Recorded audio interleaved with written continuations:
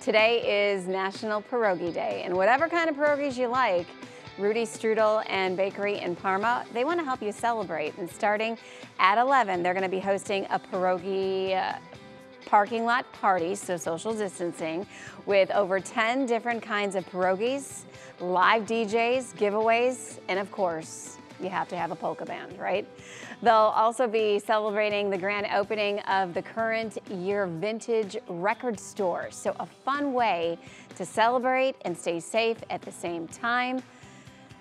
This is just delicious, and I think I'll have to do some pierogies tonight. Hopefully a lot of you will have the same idea. Dave, you know, we're known for pierogies here in Northeast Ohio. It's always fun when you talk to someone that's not from here and they've never heard of a pierogi. Not saying all people not from here have never heard of them, but it's always entertaining to me because you just think everyone knows what a pierogi is. I always compare, because I'm Italian, so I always say it's a ravioli filled with potatoes.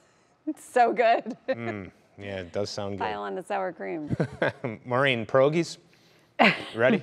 All day long. Yeah, I know. All day long. I already had some for breakfast.